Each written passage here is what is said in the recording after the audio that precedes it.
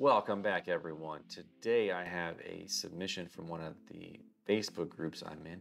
Somebody messaged me these two photos and saying they're having some trouble in Fusion trying to make it like 𝐭𝐫𝐤𝐚𝐥 does. I'm going to show you how I do this in Fusion.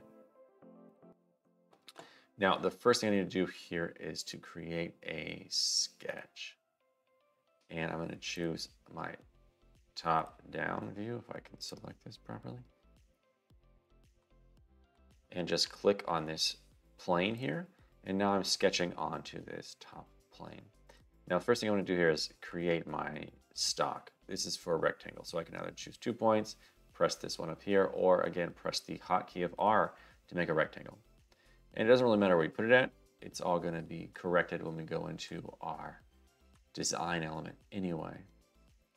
So we can go over here and do this. And it looks like I'm already in metric, but my design needs to be 14 inches by 10 inches, but I know my 14 inches is an inch is 25.4 millimeters, 25.4 millimeters. So I can type in that equation there, 14 times 25.4, and hit tab, and it takes me over to the other dimension where I can type in 10 times 25.4. And now I have two already created dimensions.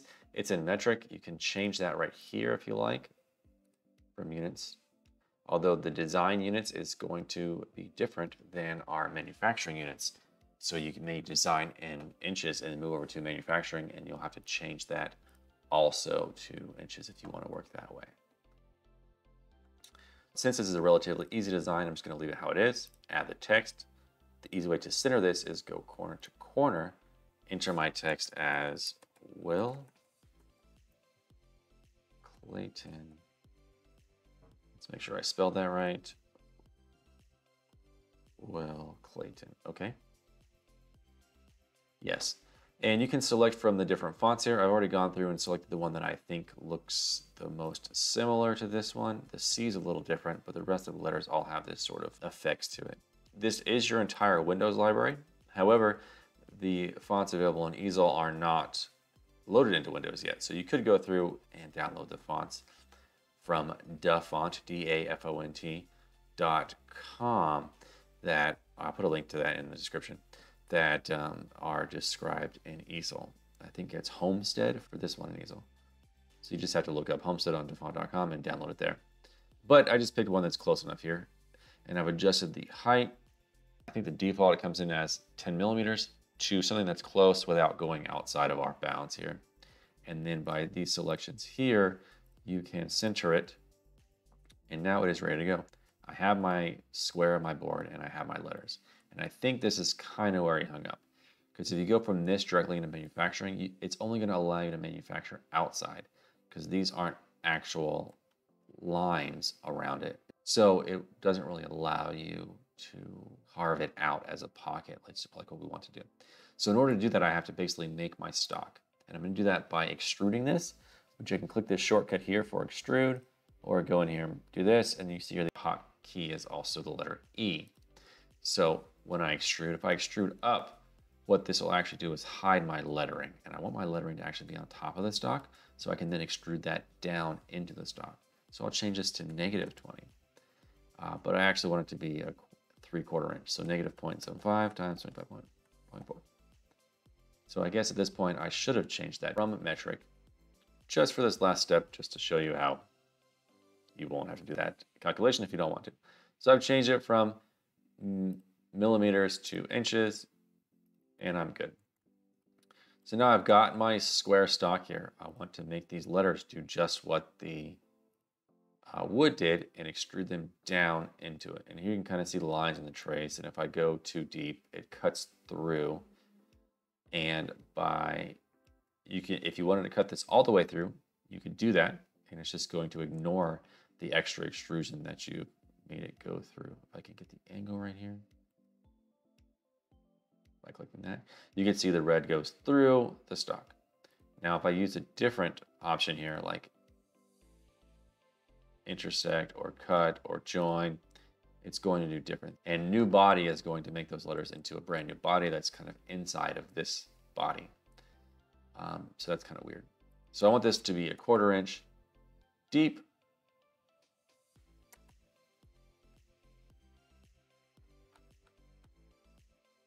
Negative 0.25 inches deep. And now I'm going to, you can see there, the pocket that I'm going to have. I'm going to press OK. And then I'm going to hide this sketch now. So you can see I've generated essentially what he is seeing on the easel one here at the end. So that's our end result, is carving these out. And we've created the end result with a 3D model now. So the next step is to jump over into our manufacturing tool. And you see how the units changed back to my default of millimeters. I'll change that back to inches for now.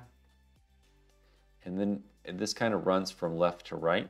I'm going to go through and create a new setup. And one of the things it does here in defaults, it adds offsets. It kind of assumes you're machining something out of a block, and it kind of adds offsets to it, so you'll always clean up the outsides. Anyway, so I'm going to go ahead and zero those out, and that sets my stock setup to be what my dimensional board was. Now on this part here, I went back to the first tab so that we can adjust this stock point and talk about that real quick. If you want this to be treated like easel and to do the way easel does your models traditionally, is a front left corner zeroing and going off from there, you can do that. Although you can also set the zero wherever you want to.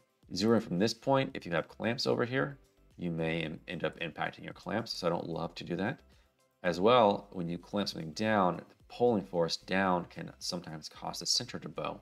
So as you go to and do any engraving or B-bit work in the center, your zeros are actually wrong because you set it over here where it's lower, and then as it goes over here, the material is higher. So I like to use the center, and I'll draw a line across my stock from corner to corner, and I'll have the center point already marked. So I'm going to set it as that for now. And by pressing OK, my stock is now all set up. And this is what the stock is that I'm going to be using. So I'll turn that model back on for a second.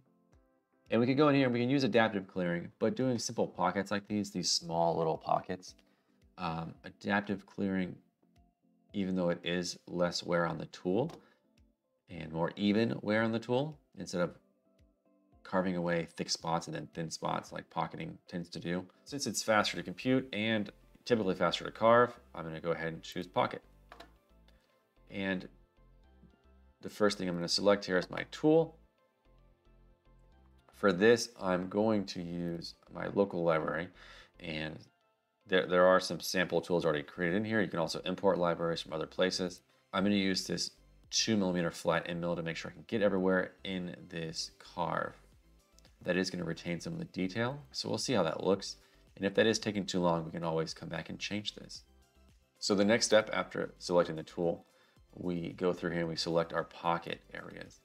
And I like to do that by selecting this gray thing on the bottom. So by selecting the gray area on the bottom, it automatically sets it to that area.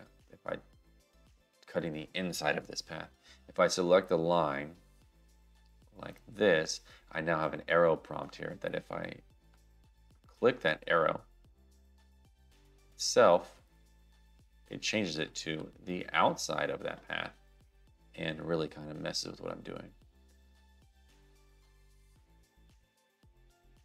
And it's going to carve out everything else down to that depth, including all this stock that I want to keep. So I'm going to go ahead and unselect that by selecting it right here and clicking that trash can button. And then go through and select these again. Now, even if you didn't change that arrow, one of the issues you could come across is this letter like this, with an A, a P, a D, or whatnot, with an island in the center. If I select this, by default, it doesn't also select the island. And the only way that I can select this island is by moving around to be able to see the bottom. So I now have to do that, click two different places, versus if I do it over here, I'll show you on the O, it automatically deselects the island for me.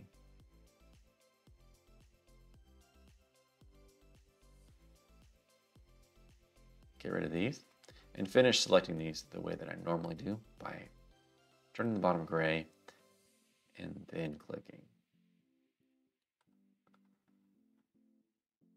And the bottom turns gray by, just hovering over an area that is the bottom face. Now, if you're not getting that, your select tool up here might not be set to faces. And that is this box here. Okay, now that we have all that selected, I can back out of my view here a little bit and show you that what we've got going on. So we've got those faces. Our next step here is to go through and verify some heights. So I'm set to retract 0.4 inches. I'm going to change this to 0.1 and these as well. And you'll notice this clearance is essentially where the tool first starts and ends, like the new origin safety height in 𝐂𝐸. And the retract height is the movement around. And if it was going to move from point to point within a pocket while it's carving that out, that's where the feed height comes into play. So the next thing here is we have our top height, which is the stock top. So the reason why I selected the bottom of the contours in that previous step is our default height is set to selected contours. So it's going to go to wherever I clicked at. So had I clicked the top and done this outline, it's going to carve air. It'll actually give me an error and tell me that it can't load a toolpath. But since I selected the bottom of the pockets and this is set to selected contour, it's going to just carve down to the bottom of that. So we're going to move on to the next tab here, which are these passes. Sometimes what I like to do actually now is just select OK and have it calculate. Then we can see what the defaults are. Because I changed some of those clearance heights to optimize this and to make sure, like if you're using a 3018 machine, you don't crash into the top. It's telling me that some heights later on the next tabs were being overridden because of my clearance heights, which is fine. So it looks like we have pretty much what he's seeing here in his easel one. I did think, yeah, I do see that there's multiple blue lines there indicating step downs are set, which is good. So we'll go ahead and add those in here in just a minute, but I'm going to simulate this one to show what it's going to look like the way it is currently. And we can move this slider here to make it speed up a little bit more. It looks okay. I have stop on collision checked over here, so if there was any issues with my bit colliding with a stock during one of the unintended times, like during that transition over, it would freeze the simulation and I'd get a red tick mark down here and an explanation that it has collided with the stock outside of a normal feed rate movement. That doesn't happen too often, but I have messed up some heights before where that did pop up, so always run your simulations. But it looks pretty good. My end result is basically what he had in 𝐂𝐸. So we can go through and edit those toolpaths to add in the step downs and to fix that excess lifting height there that was giving me the warning. So in this passes tab, we can turn on multiple depths right here, and that's going to give us our step downs.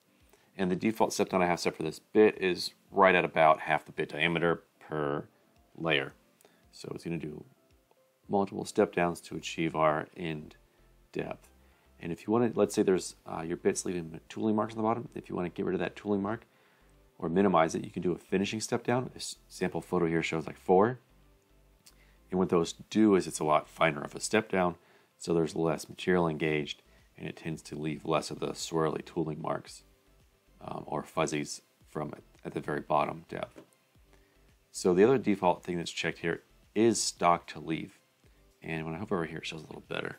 What that actually does is it leaves material on the side, and if you have axial turned on the bottom as well. So since we're not running a finishing toolpath, and this is only one tool that we're going in here with, I want to turn those off. Otherwise, I'm not going to get my full depth, and I'm not going to get my full width in each of these pockets. So let's jump over here to this linking tab and fix that error that was popping up. You'll see here that the one that was causing the error is red, and that's indicating that the heights from the height tab are lower than what this is. So I'll just change that to 0.01. Click OK. I don't get the warning anymore. And our toolpath, instead of being 6 minutes, is now 26.5 minutes because of all those step downs and the step overs of a 2mm bit. So now we are all set to save this toolpath.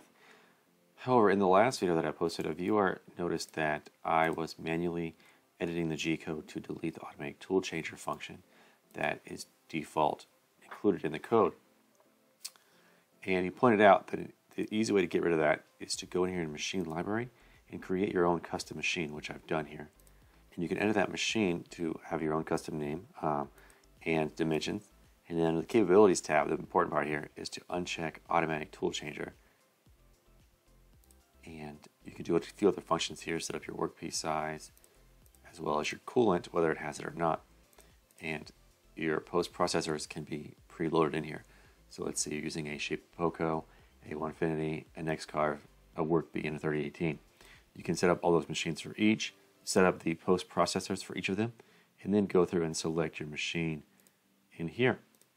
And when you go to post process, it will remove that line of code about the Automatic Toolchanger. So now I have no reason to edit this code anymore once it's created in here.